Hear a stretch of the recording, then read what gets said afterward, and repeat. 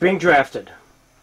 Run us from there. You're drafted and then where? Well, they had options when you got drafted then. If you want to go to the Navy, Air Force, or Army. And the best deal, both my buddy thought, would be this Army Specialized Training Program, ASTP. Mm-hmm. And so we went to that.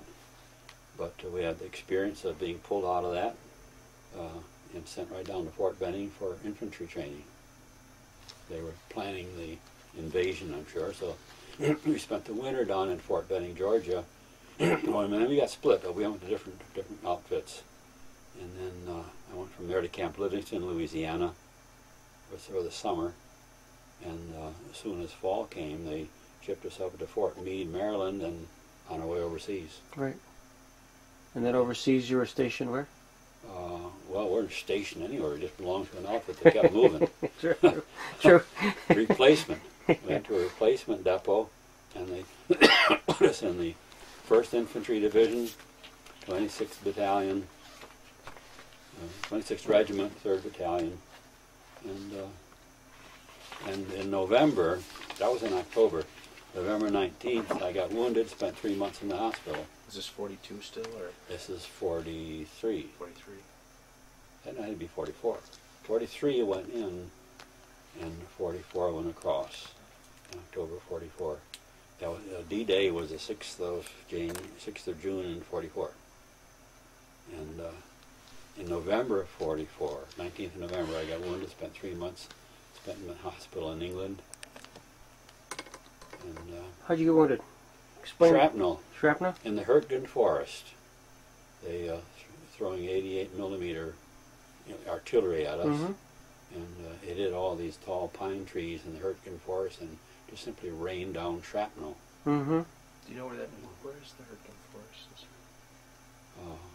I'd have to look at it on a map. I'm not sure. It's not too far from the Rhine. It's west of the Rhine. Mm-hmm. Mm-hmm. And so I missed the Battle of the Bulge. I was in the hospital all during the Battle of the Bulge. I've never really talked to a guy who's been wounded. When you got the shrapnel, what was your first reaction? Like, I've been hit? Gone. Oh yeah, I'm gone. Yeah. In fact, everybody in our squad got either hit or wounded or blasted into the air. And when I came back 3 months later, I swear it was the same place where I got wounded, or very similar. Right. And from then we took on and went through the Hartz Mountains. We had some close calls there. And then we got into Patton's 3rd Army, and he took us all across through Thuringia, and we ended up in Czechoslovakia at the end of the war. Mm-hmm. The western end of Czechoslovakia. When you heard that there had been a surrender? Well, before that, Roosevelt died in April. Mm-hmm. I'm not sure. I think it was the 25th of April in 45. Mm-hmm. And we knew that the war was ending anyway. It was going to wind down, though it was back another few weeks before it did. And I just remember being very pleased that we were coming to an end with the war, with the violence. Mm-hmm. And in May, just a week after the war ended in May, the battalion commander was a John T. Corley, lieutenant colonel, and he heard of this Teresa Neumann, who was a stigmatic in Germany, in the eastern part of Germany, and so we took a jeep load of 4 of us over there, and we talked with her, Mm-hmm. saw her with her wounds, her hands, her head, and Father Neighbor was her pastor, and then it wasn't long after that before we were shipped. The whole outfit was sent back to Ansbach, north of Munich, Mm-hmm. in Germany. And from there, the beginnings of the Nuremberg trial were taking shape, and the battalion commander assigned me to be protector for Robert H. Jackson. Let's stop here and kind of Just make sure nothing happened to him, though. Yeah. So, did he explain why he was given that responsibility of finding somebody for Justice Jackson? I don't know. Our whole outfit was responsible for the cleanup of Nuremberg. We were in charge of all the SS prisoners. We had to start cleaning out the streets so the streets to be passable, because the place was literally full of rubble. Right. And he said he was given responsibility to protect this chief prosecutor when he came, and he said, "You're the guy, make sure nothing happens to him." And I'll tell you, I was given a 45. Up until then, I'd carried a rifle a long time, an M1 rifle. I was given a 45 and a blackjack in my pocket. You were to carry that at all times. Yeah. And then it wasn't long, after a few weeks, I was given a 357 Magnum instead of that, because they put that under my armpit. Now, had you been a marksman? Had you achieved any sort of with distinction? With a rifle, yeah. Yeah. Pistol, you don't get to be marksmanship with that, because that just blows out of your hand every time you shoot it. But 357 was good. But I did have a good experience among the different things we did as a court team, Jackson and Douglas and myself with the driver. On Sunday afternoons, we go out for a drive once in a while. We went to Rothenburg. One time he had scheduled to want to go to a hunting trip, so he had, I don't know, 4 or 5, half a dozen maybe in the party. But I was the only one that got a deer. Is that right? Yeah. So that made Jackson feel good. You know, he got somebody who could hit something now. The deer, of course, a lot smaller over there than here. They call them ray. Ray? R-E-H, yeah. Oh, that's... And Jackson cleaned the deer. He guttered it and skinned it, did the whole thing himself. Well, I think that's probably his background in Frewsburg, New York. You did those things. Okay. Okay, I'm going to go spend a little bit of time on this. And I was down at Oriskany Falls. Just the Can you throughway? tell what the story is, what's going on? The story is that there's a fox in the middle of the road. I have a fox hunt, yeah. There's a fox hunt. They can't get to the fox. You got it. That's it. That's the whole thing. It's the effect that civilization has had on tradition. Yeah. That's the There. key to the picture. The fox is safe, and the fox hunters are frustrated. That's great. Our name, Fuchs, means fox. No, I don't want to eat that. Just put This it on is the a floor. nice. I'll put it over here where it will be safe. Now, General Cleary, right? Was it Cleary that had appointed you to take care of Jackson? Corley, Corley. John T. Corley. He was a battalion commander of this 3rd Battalion, 26th Infantry, Mm-hmm. 1st Division. Did he explain why you, of all people, Moritz Fuchs, would be the lucky guy? Did you? He just gave me the job. I had, my Swiss background gave me some familiarity with the German language. Mm-hmm. So the parents spoke a Swiss German, a Swiss dialect, and it was never promoted among us. We were never encouraged to learn it, but there was enough of it going on at home, especially when these 3 brothers got together with their families. Right. And when I was in the hospital, I got a hold of some Army booklets on German language, German phrase books. Mm-hmm. And so when I got back to the front, I hinted around that I could be a help maybe in translating or interpreting for prisoners. Sure. And so he took me off the front line, brought me back to battalion headquarters, put me on a bazooka squad, kind of one of these, what do you call them, SWAT teams kind of thing, you know. And I figured that saved my life, because the next time we had a gathering of troops, the guy who took my bazooka ammunition was on a pile of bodies. Oh, God. Shrapnel had exploded the bazooka bag. Carried 3 rounds of bazooka ammunition, and that was the end of him. So. Is there a point where you're introduced to Bob Jackson by the general? I don't remember that detail at all. Yeah. Yeah. Had you known anything about Jackson beforehand? No. And again, I was, what, 20 years old at the time, so. Yeah. Your first impressions? There's no Supreme Court, you know. Yeah. And I'm not even sure whether it was Roosevelt or Truman. Truman took over, but whether Roosevelt had already set him up to do something like that, I'm not sure. It was Truman. It was Truman. Yeah. But that would be in after April Right. 45 then. So, what's your first impressions of him? A gentleman, Mm-hmm. well dressed, cultured. Describe him. Genial. I thought he was well educated. Just a gentleman. That's the best way to wrap it up. Size-wise? Size-wise, medium height.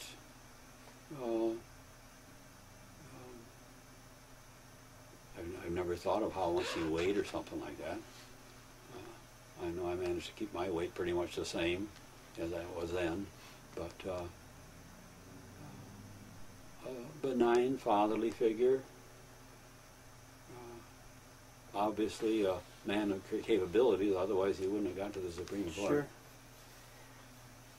Did he accept you as a bodyguard? Did he want one bodyguard? I don't know whether they asked him. I just said that they had to take care of him. Right. It was a foreign country, war, and whatever going on. He was pleased. Mm-hmm. As you can see, some of the pictures in the album that he gave me after it was all over. There were a couple of drivers, 2 or 3 cooks that were assigned when we lived out in Firth, Dambach was a post office address where we lived. Talk about where you did live. What was the address? Remember? All I remember was Firth, Dambach. I don't know a house number. It may show on some of the pictures, but I never had any use to know that. Describe the house. House was stucco.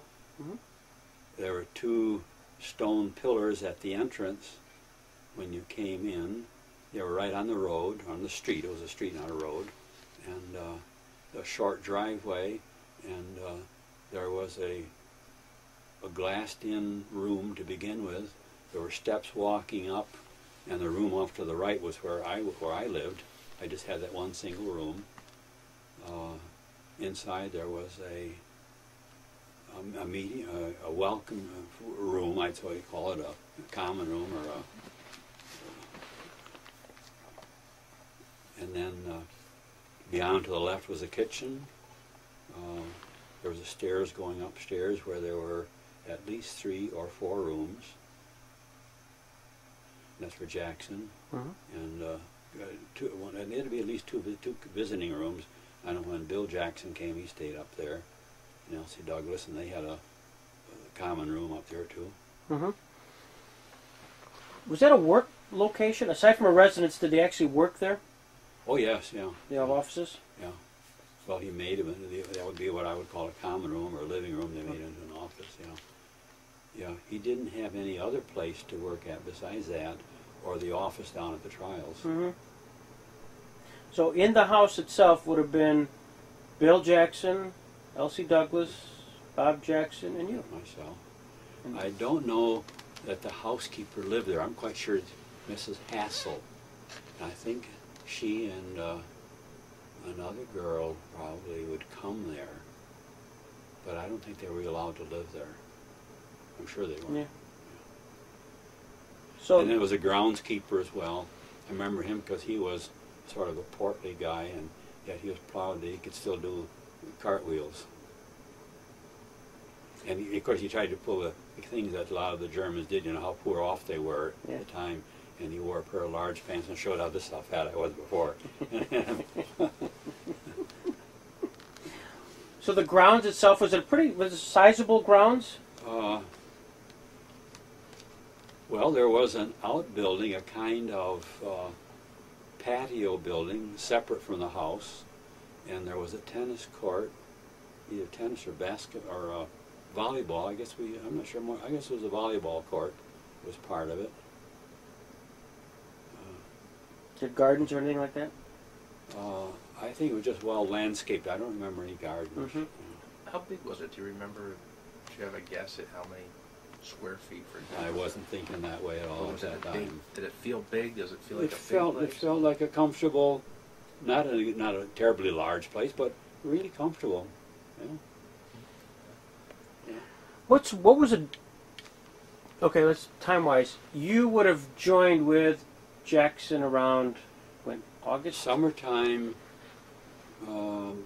Probably July, I would say, July or August of 45. 45. Whenever he came over, whenever he came over, Mm-hmm. I had to be there to make sure that nobody took any pot shots at him. What was a daily? Give me a normal day at the life of Robert Jackson. Was there a time schedule where you said, Moritz, at 10 o'clock we're going to court? Did they give you a schedule? Really didn't. At least I don't have any impression of being disciplined like that. Mm-hmm. I'm sure that now that think of it, they probably had meals upstairs, but I'm not sure. I just know that whenever he was ready to go, I would have had my breakfast and was ready to go. Mm-hmm. Did you drive at all, or you just? I didn't drive. Okay. We had our 16-cylinder Mercedes at his disposal, also a smaller American car, and I'm not sure who used that, but I don't remember ever being in that. I remember it was one of the first cars that had a retrieving steering wheel. That is, on the earlier cars, you had to pull the wheel around again. You made a corner, you had to pull it back around again. This was on a recovering steering wheel. But the Mercedes had belonged to von Ribbentrop. It looked like a Packard in the front with a cut front Packard, 2 rows of 8, leather upholstery. The dashboard looked like an airplane cockpit. Oh, was there? Room for 7 people in the back. The top folded down. Black. Once when we were driving on the Autobahn, we had a flat tire, the right rear wheel, and the hubcap simply spun off. That helped to hold the wheel on. The hubcap was the one big nut that held it on. No kidding. And when you took the tire off, there were tube tires. There wasn't a fragment larger than your thumbnail. It simply disintegrated. But we had it up to 120 miles, 200 kilometers at one time. Wow. Of a 75-gallon tank capacity, 2 tanks. And the supercharger kicked in at 40. Those are the only details I remember about that, but it was, I would have loved, we only got about 3 or 4 miles to a gallon. Was there? I would have loved to have had the access to the car to drive in when I came home. They don't make them like they used to, do they? They have a 75-gallon tank. And well, you needed it because you didn't have much fuel mileage on it, sure. yeah. Where did you sit? Near the driver. Near the driver. Next to the driver. And Jackson was Jackson and Elsie and anybody else who was going to the office would sit in the back. Like I say, they had room for 7. Yeah. There were 3 in the seat and 4 jump seats. Were there frequent guests? Not frequent, but often. Yeah. And so they often had good conversation going back with 3 or 4 people. And so you saw that he got into the car, and you were probably the first guy out of the car when he moved in? And walked with him into the Justice Building. And when you walked with him into the Justice Building, did you have to show your pass just like everybody else? No. No. Got to be known. Yeah.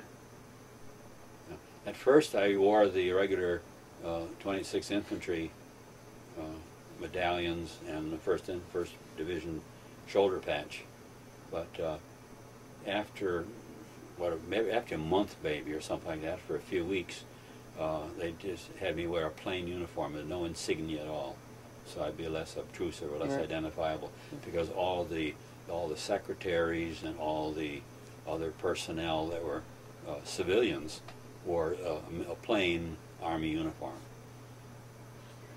So on a normal day, you'd go from the house, drive to the Palace of Justice, and there escort him into the Palace of Justice. And I would be in an outer office. This was on the 2nd floor, and it would be on an outer office while I think there were 2 offices inside, and I'd just be in charge. They'd let me know who was supposed to be coming in, or would they have to go through you to go visit him? have to go by me. Yeah, I didn't have to interrogate them or anything like that. No. Who was the gatekeeper for Justice Jackson? On the 2nd floor, if somebody wanted to go see him, who did they make the appointment with? Elsie Douglas. Elsie? Yeah. Give me describe Elsie Douglas. I don't think I've ever heard anybody describe her. Beautiful woman, charming. She wasn't thin. She wasn't really stocky either, but she was just pleasantly plump. Mm-hmm. Had a very pleasant, very great disposition. Looked like the epitome of an efficient secretary in those days. Mm-hmm. Easy to talk with. Now, I found her very pleasant. We got along well enough so that when I was ordained, she came to Syracuse for the ordination, and came here and stayed here for my first Mass that Sunday. Terrific. Yeah. That must have been quite an honor to have her. I was very pleased. Yeah. Did you keep in touch with her after that? I regretfully that I didn't know. I think we sent Christmas cards for quite a few years, but that'd be about it. Mm-hmm. Did you have? But just an aside, you didn't happen to go to Jackson's funeral, did you, when he died? Didn't know about it. Okay. I would have been in the seminary. I did visit him at the Supreme Court early on when I was in Washington. Mm-hmm. I studied at Catholic University for my last 4 years. Mm-hmm. Interesting. But I'm sorry to get aside there. Flashing back to how the Palace of Justice was set up, you're on the second floor. You have an outer room. If Greg Peterson wanted to try to get to see Justice Jackson at the second floor at Nuremberg, what would be my protocol? How would I even get access? By telephone, I'm sure. Yeah. By telephone, you'd have to make an appointment. And Working through Elsie? right, yeah. So she was the... Were there any other secretaries that were assigned to him? Not to him, no. There were several. Every staff person, I guess, had a secretary. Mm-hmm. And you would be there with him in his office until, if he was called to the courtroom or went to the courtroom? I would be right there. Right there? Yeah. Would you go into the court with him? Mm-hmm. Where would you sit? In the prosecution section, at a table, there were a table assigned to each of the 4 nations that were prominent in this. And then there was a 5th table over on the judge's bench side Mm-hmm. of the 5 tables that were there, and I would be sitting along that row, either at the table or with my back to the visitors or newspaper reporters. Did you? I've got some pictures where I'm in the picture. Yeah. Oh, terrific! I can't wait to see them. Did the other prosecutors have similar bodyguards? I don't know that. There were always several people. What staff positions they had, I don't know. Mm-hmm. I would rather expect that the judges did, but I don't know that. So it's not as if you socialized with No. any staff people? No. So while he's in the courtroom, you're in the courtroom. Correct. And he leaves the courtroom, you leave the courtroom. I have an interesting picture that a cousin of mine in Switzerland picked up, well, it's been about 4 or 5 years ago now, when they had the 50th anniversary. Mm-hmm.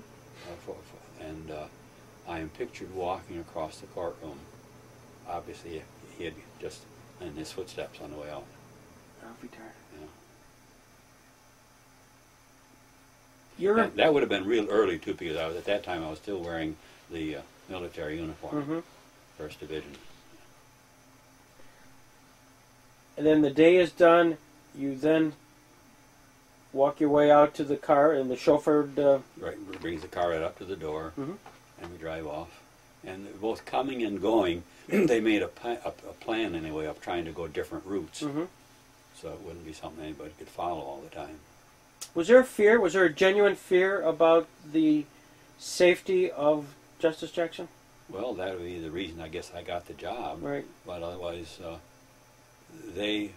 I remember him saying at one point, if anybody's going to get you, they'll get you anyway. Right. But he didn't have any fear of it, but he was just aware that precautions were worthwhile taking. Mm-hmm. Did you have to take any special precautions? Did you do any advanced planning, for example, with the chauffeur regarding routes or any other details? No, I didn't have to bother with that. Just be there. Just be there. So unlike, it was a 24-hour job, Mhm. you know, for all the time I was there. The only time that I remember not being with him is when he went back to London. But when he went to Berlin, or when he went to Rome, I was there. were you there on the skiing trip during the Christmas holidays between 45 and 46? Do you remember going to the... No, I wasn't there. I was back in the States. Okay. Some of the prosecutors were talking about the holiday they had during the Christmas of 45 and January of 46, going to Garmisch and the skiing. Okay, I was in Garmisch. I have some pictures of there. At one point, even holding an eagle, and I remember skiing. Okay.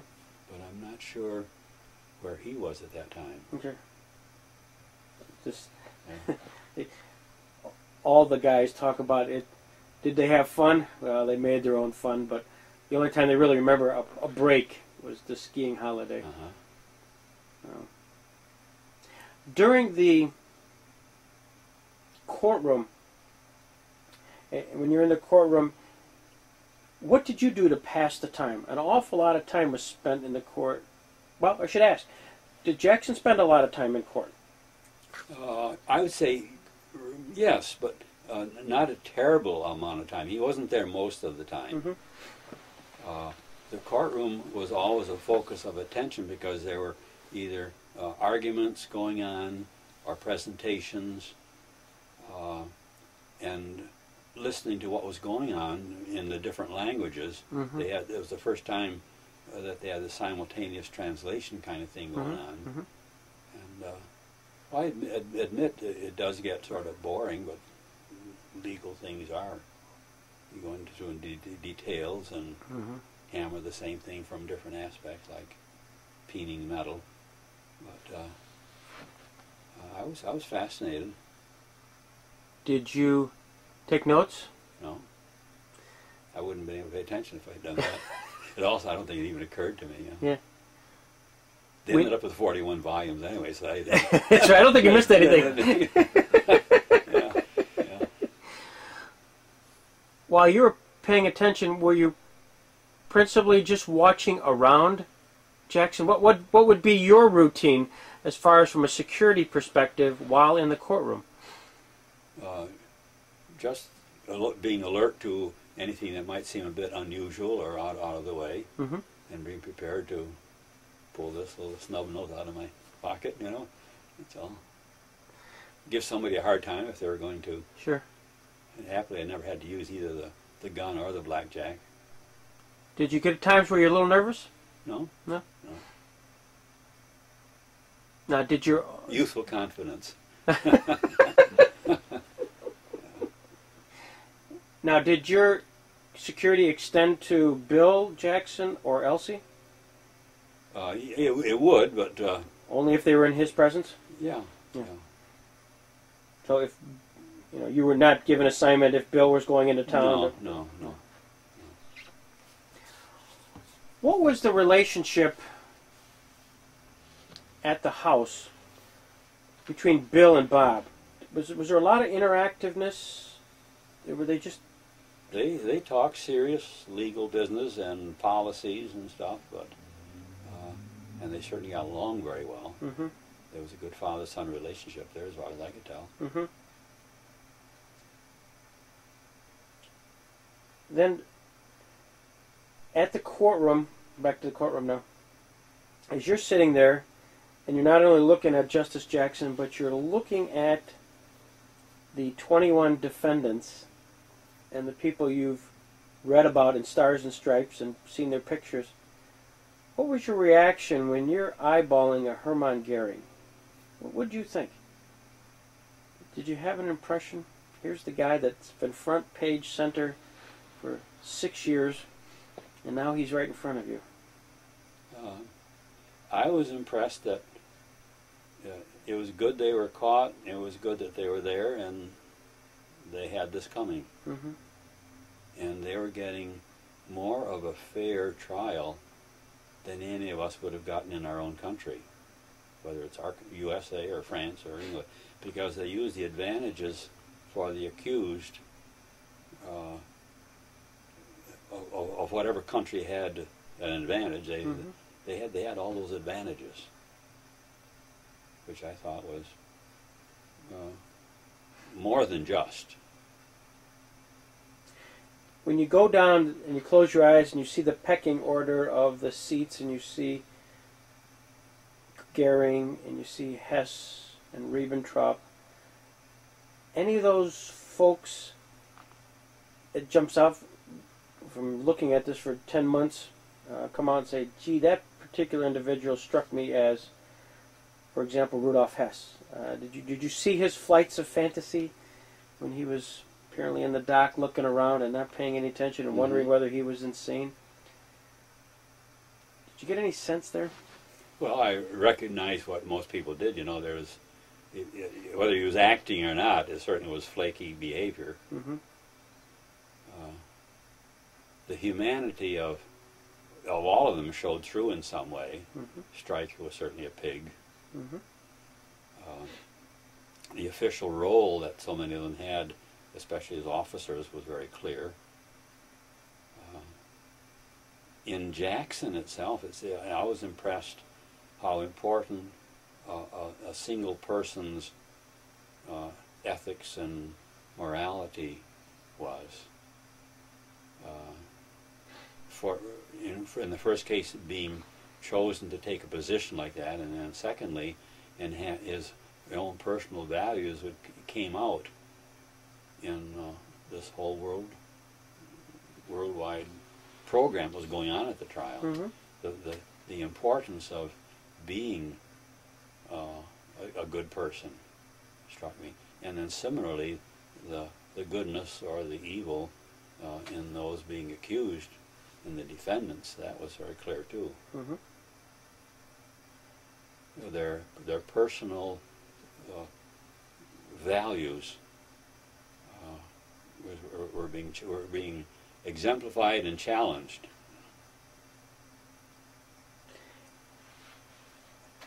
After a particular day at court, you go back in the car, and Justice Jackson sits in the back, you're sitting in the front, and Elsie and or Bill might be with him. Did he talk much about it when you're heading back? Did you recall any times where he would talk about the day's activities? They did, I'm sure, but they were as easily talking about, you know, whether they're going back to the Grand Hotel for a dinner or something like that, or who the guests were. I don't remember too much about meals. I would not eat with them. I would eat in the kitchen with the cooks and the drivers. And I don't have a picture in my mind, my memory, about the dining room there, but I would be sure now, as I think on it, they must have brought food to the dining room for Jackson and the whole company to eat. They'd have to know ahead of time whether there's going to be 3 or 5 or 10 people there, you know. Was that fairly normal that after the court proceedings during the afternoon that they would retire to the Grand Hotel? No. No. But on occasion, mostly they would go back home, I guess. I got to read quite a bit there, because I had that little room off the entrance where everybody had to pass by, and you could see any cars that came in or anybody came to the door, they had to go by me. So it was a good layout for that. Did he talk to you much about what was going on at the trial? He didn't consult me. I wasn't anybody to consult. I was, yeah. But did he have reactions like, Moritz, did you see Hermann Goering today? Or, you know, do you believe what happened? Did you ever have any of that kind of? Some of that would come out, but my memories as well as my activities, of course, came to an abrupt end when I went to the seminary, and it was a total change of focus for me. So I just got into something else, and that all went back. Yeah. So you're even asking some questions now that I would not have thought of. So. Well, maybe that's good.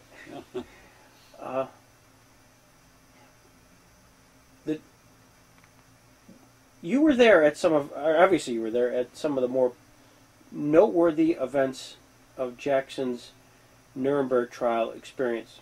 For example, the opening statement, Mm-hmm. which is revered today as one of the great Mm-hmm. pieces of literature. When it was being delivered, well, first of all, describe the scene. Describe the scene of the opening statement when Justice Lawrence looks over and says, "Justice Jackson, you may proceed." Describe the courtroom. Well, the best I can do is show you a picture of it and say that Jackson, in a very easy, competent, distinctive way, did a great job. Mm-hmm. Did he feel good about it at the end of the day? I'm sure he did. Yeah, I'm sure he did. There were some things that happened at different times, and I'm not sure if I could even relate to when they were. When he was cut short by long interrogations or something like that, Lawrence or Burkett or Biddle would end up snubbing him a little bit or something like that. But for the whole trial, I was persuaded that he did. He was pleased that he had done a good job. Mm-hmm. Did he ever react, for example, that Biddle may have did not permit the interrogation the way he'd like to? Did he ever talk about the personalities of the judges? Not to me. I may well have overheard some of that in conversation, either in the office or in the car. But he was large enough. He was a great enough man to overcome a lot of that Mm-hmm. petty stuff. Mm-hmm. I remember there was some kind of a uncertainty with the intelligence and the SOS, I think it was, or OSS rather. I guess OSS. OSS, yeah. Chaplain, I meant Walsh over there, Edmund Walsh, and I remember being poorly impressed by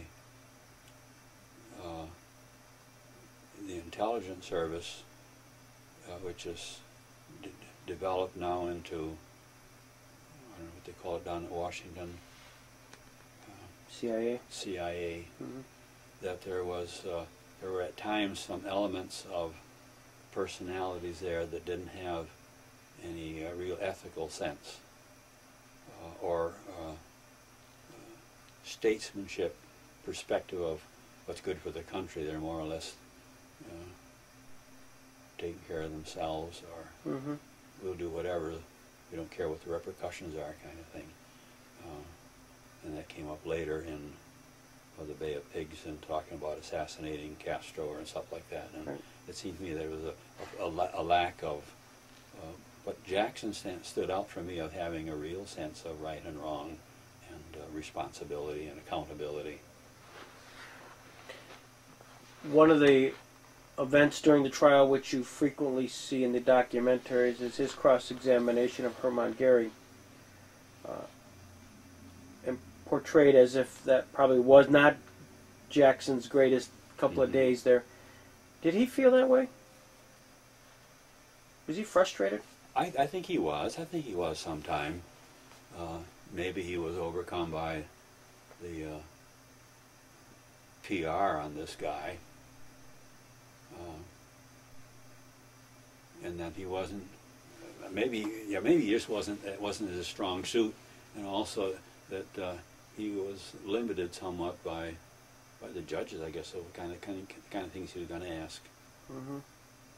Again, here I'm a 20-year-old kid, so what do I know? Other than seeing the emotions, Yeah, perhaps. yeah. And was Elsie during this period of time? Did you see her role principally as a secretarial, or was she also an advisor to Jackson as the presentation? Did you see her role, as far as Jackson is concerned, more than just a typist? Oh yeah, more than a typist, but I don't know. She was, when he'd make a presentation, she would usually be sitting at the table next to him right at the stand. When someone else was there making a presentation, but he was in the courtroom, she'd be at the table next to him.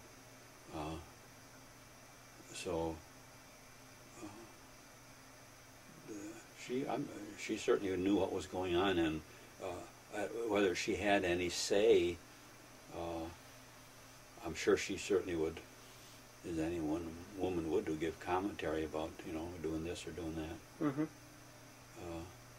Consultant, advisor, I don't know how to say it. Yeah.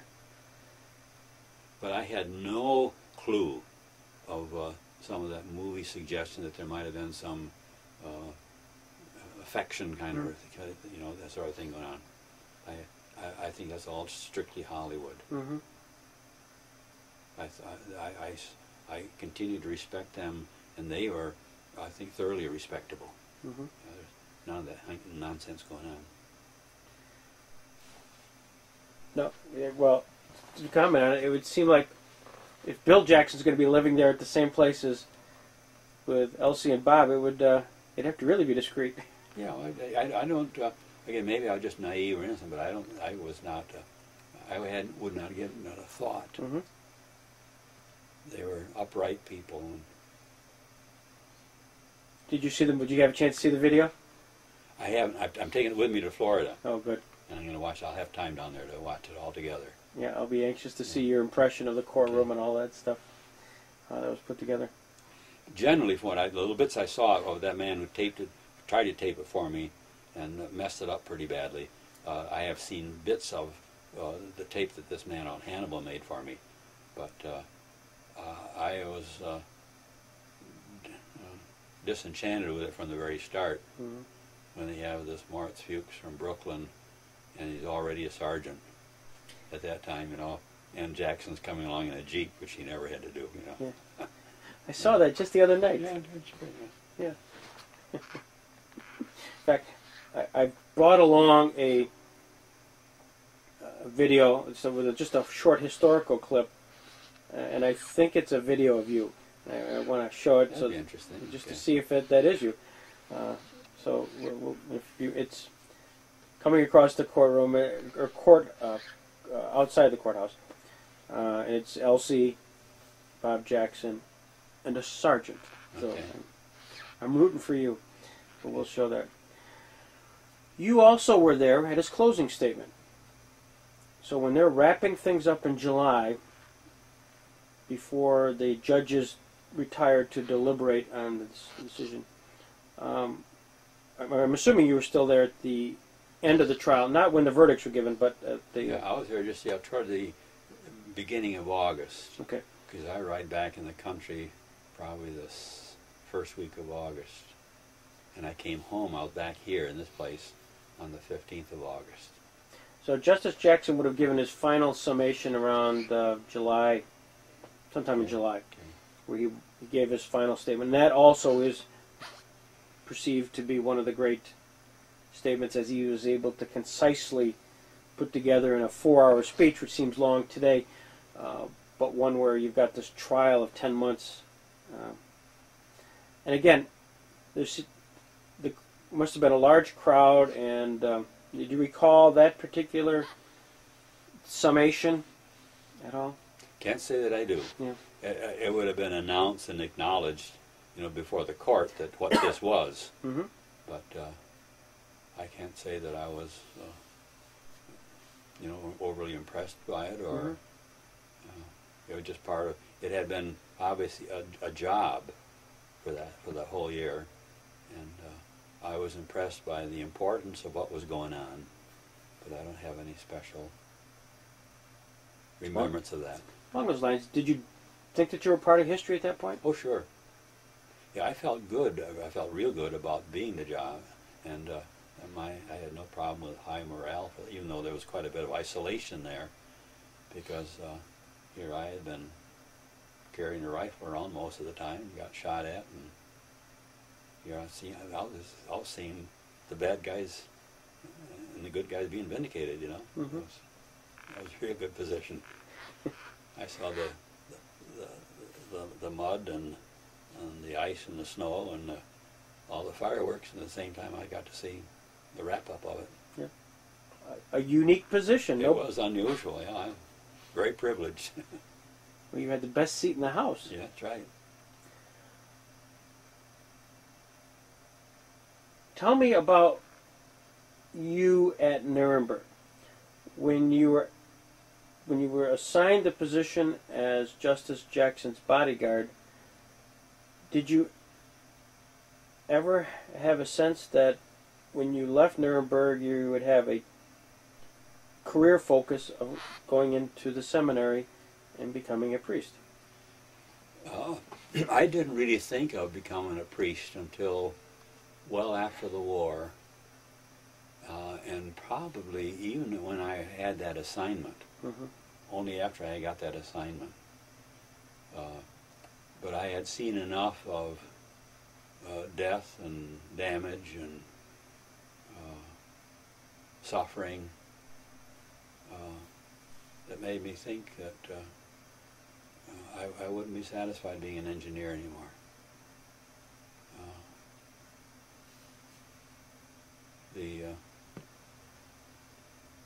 I don't know how to wrap it up. I remember at different times talking with the Franciscan chaplain from down here near Albany. I can't think of the name of the place now. And I talked, because I didn't know whether I had never even served Mass, so I wasn't sure what becoming a priest would be like. But I'm sure in my background I had valued my pastor at that time.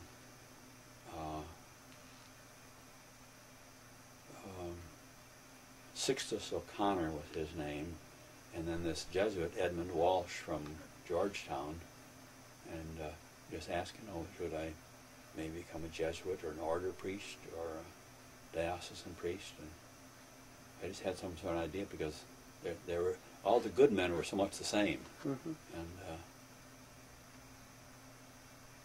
there was the different effects of the war, or experiences like the way the Russians flooded the market with those what do you call them, marks. They had currency that they were passing out as pay, and all the four nations used the same money with different serial numbers or something like that, and we were aware of how they were frustrating things by printing an awful lot on their side that had no backing at all.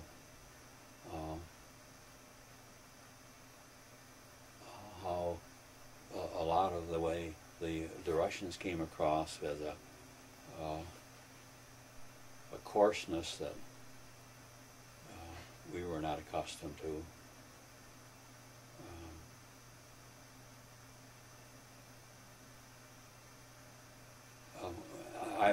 Between the trip right after the war with a battalion commander to Connersreuth to see the stigmatic, and then going to London, going down to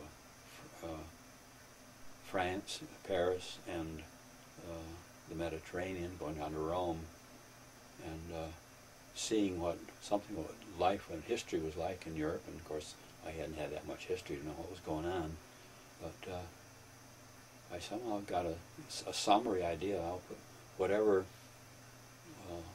life is still mine, I'll just put it on the side of good, and I saw it on the side of the church. And I admired Jackson enough to realize that one person can have an awful lot of influence. Mm-hmm.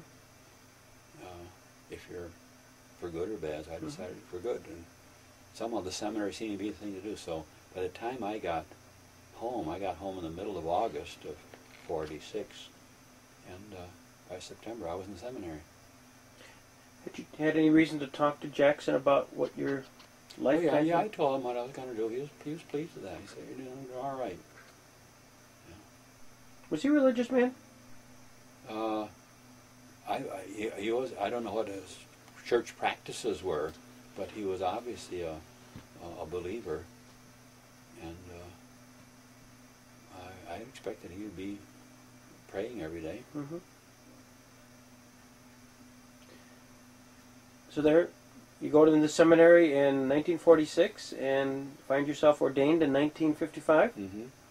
And Elsie Douglas is invited, and she attends? She does, yeah. Wow. What's the legacy of Nuremberg? As you reflect back now with 50-some years of hindsight. I continue to be impressed that Nuremberg was a good event. And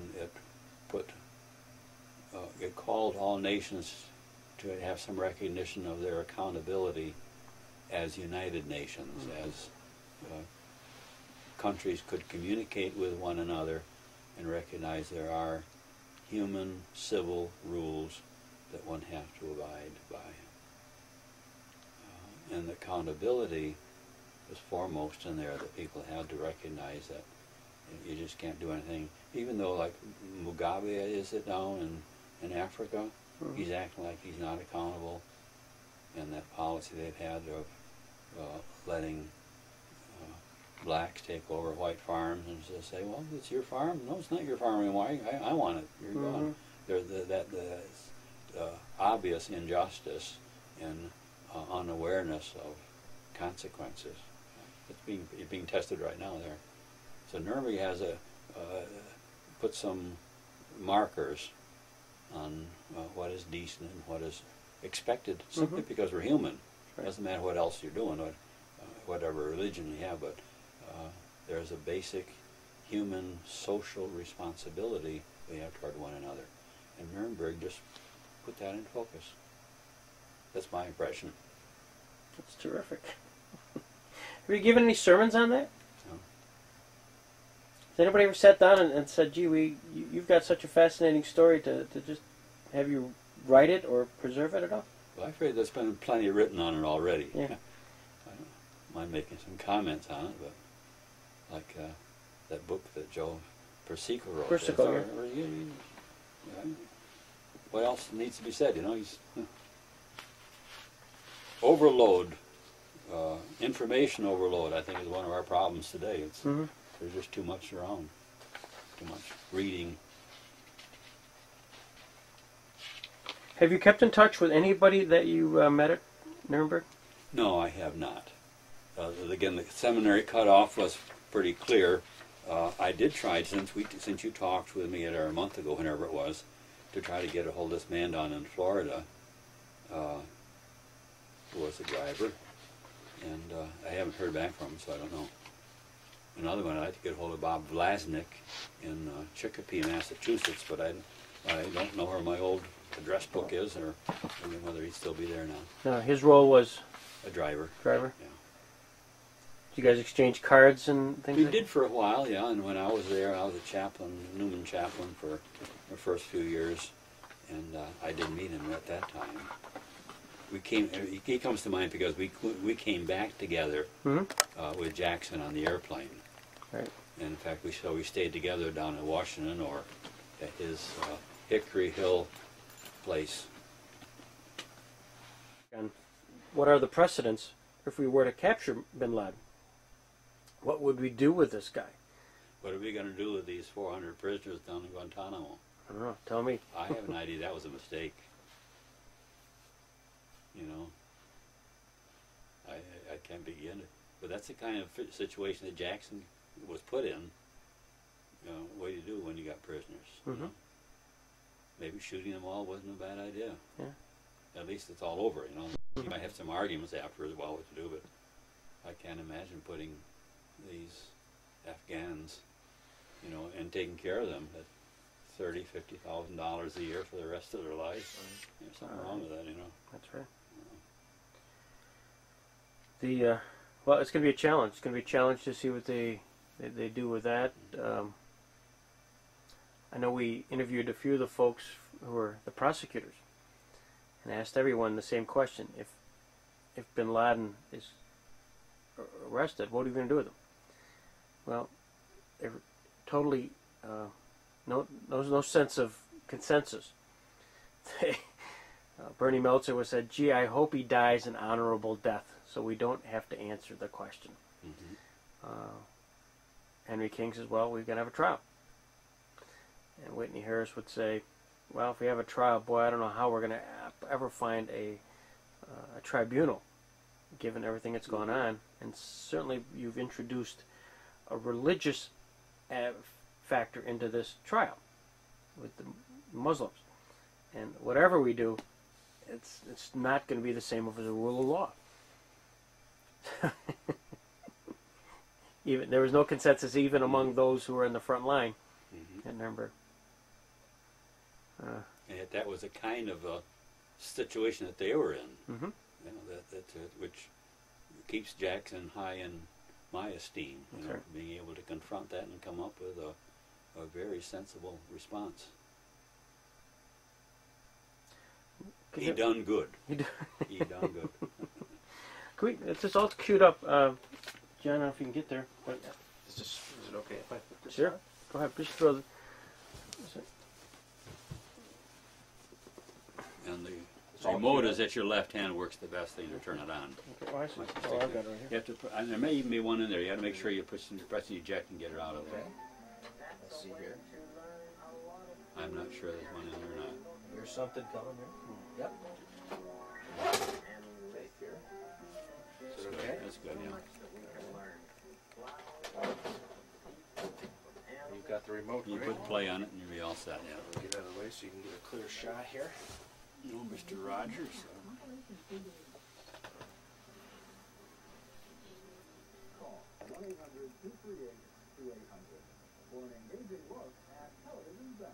Is this yours? Yeah, this is just a tape. Yeah. But it's yours, okay. Yeah. We return to a special presentation of the History Channel. Each of the 4 Allied countries had its own prosecutor in Nuremberg. Justice Robert Jackson was the chief prosecutor for Set the you on the American left? delegation. That is not me, no. Is that you? Here. No. Robert Jackson was a justice on the United States Supreme Court. He was chosen by Truman to head up what came to be officially called the Office of the Chief of Prosecution of Axis Criminality. And he was first the chief American negotiator in the establishment of the Nuremberg court system. He was then the American chief prosecutor in the actual trial.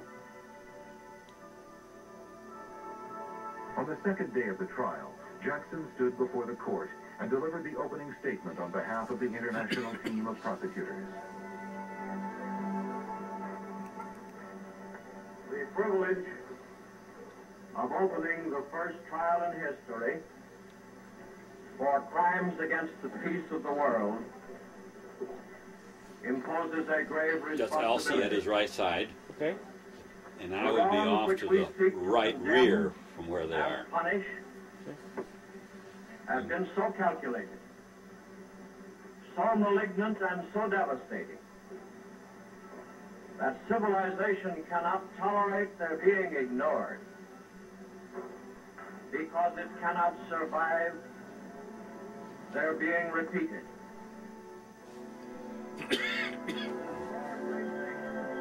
To convince the tribunal of the guilt of the men sitting in the prisoner's dock, Jackson and his team depended on 3 kinds of evidence. Does it look familiar? Sure does. Yeah, it's engraved deeply in my mind, yeah. They depended upon German documents which had been captured. If you will, the papers of the people who were being prosecuted. Say, when they ordered prisoners of war to be killed, or people to be mistreated, or other terrible things to be done, the prosecution would present the documents signed by the individuals involved. In addition, they produced a small number of witnesses. For example, the man who had commanded the big killing center in Auschwitz was a witness in the trial. The third and the most damaging form of evidence was the Were you there when they photographic did the record of film? Nazi atrocities. I'd be curious to see what you think of this. The Allies had captured both pictures which the Germans had taken and movies which Germans had made, some of which were official movies and others had been made, if you will, unofficially by Germans, of mass killings of all kinds of other terrible things. And then the Allies also introduced, as a part of this, pictures which they themselves had taken at the end of the war as death camps were overrun and so on. When you saw this, was With documents, this your first witnesses, exposure and films, to the Holocaust? Jackson outlined the criminal actions of the indicted men.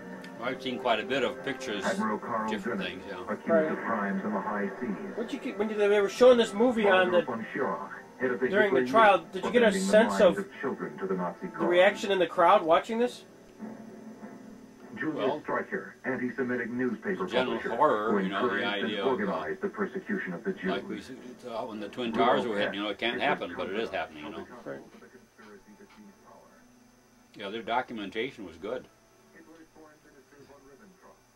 It was their documentation that convicted them.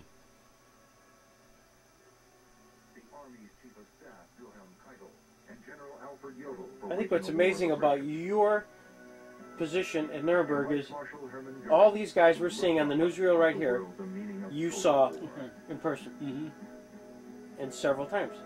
Oh, endlessly. The charges brought to light the unimaginable nightmare. And I couldn't help but think, when you were mentioning that, you couldn't help but gain just an impression, just looking at the guys.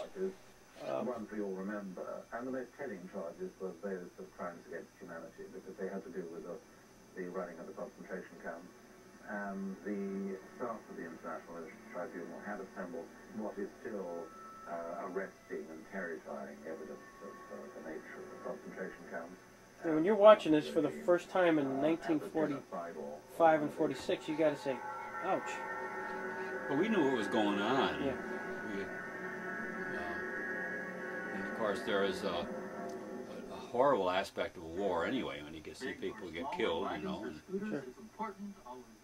one man that sticks in my mind was a civilian who was a man who, after a few days' growth of beard and his face been all peppered with phosphorus shrapnel.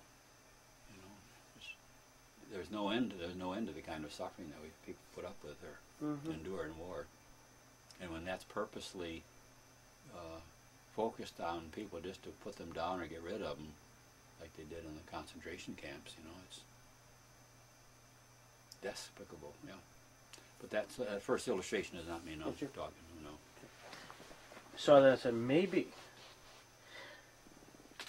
I understand that he gave you quite a photograph, or gave you did you take photographs? No. No?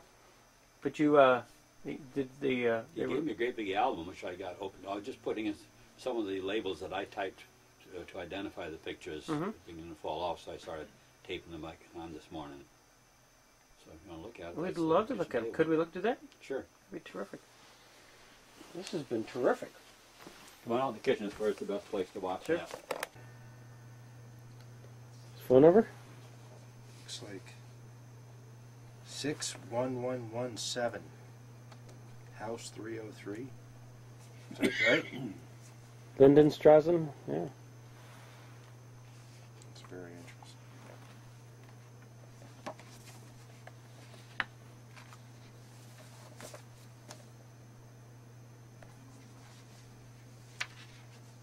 Here's an article from Time. Moritz Fuchs. Nene Marino. 61119. House 304.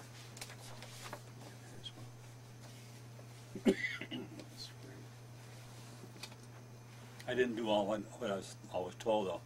Destroy all previous issues.